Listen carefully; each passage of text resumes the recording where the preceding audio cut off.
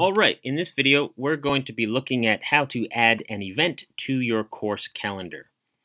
The first step is to get yourself to the course that you want to be adding the event to. Once that course is loaded, you will go over here to the right hand side to the upcoming events block. You can go ahead and click on New Event. Once the next page opens up, you have to pay particular attention to the type of event that you're going to be adding. If you choose User, this means you're adding an event that only will appear in your calendar, not in the course calendar. So this will be only an event for you, the teacher. No one else will see it. So if you want to be adding an event for all the enrolled students, you need to be making sure that you choose Course. And then once this is done, this will then appear on every single enrolled student's calendar that is in your course. After you have chosen that, give your event a title and an appropriate description, and scroll down and give it the date. You can type in the date manually here, or you can go ahead and choose a date from the calendar. I'm going to choose next Friday. Once you've done that, you have the option to decide how long you want that event to happen.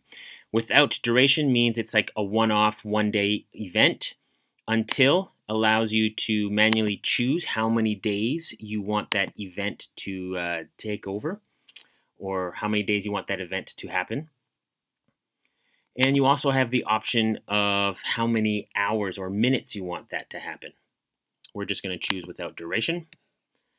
You also have the option to have that event repeat over a certain number of weeks. So let's say you have something happening every Friday for an entire month. So you want to have that happen for the next consecutive 4 Fridays in a row. You have that option as well. Once you've decided on all of your settings, go back up and double check that you have selected the right kind of event. If you are a teacher of that class, you will have the option of User and Course. And if you want the students enrolled in your course to see the event, make sure you have Course selected. Once you're happy with everything, go down and click on Save Changes.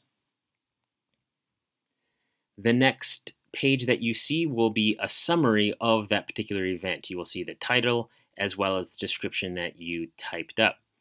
You can also double check that you're using the correct course up here by checking the drop-down list where it'll show all of your courses. You also have the option, if you find that you've made a mistake, you can go back and click on the gear here, and that will take you back to the event and allow you to edit its contents. And of course, if you've made a mistake on the particular day or you decide that you no longer want to have the event, you can just click X and delete it. You'll notice over here on the monthly view, if everything is done correctly, you will see it showing up in your course calendar. And to further check that, you can go over and click on the month itself. And once that opens up the monthly view, you can see that the event is there. And if you mouse over it and click on it, it will again take you to the title and description of that particular event.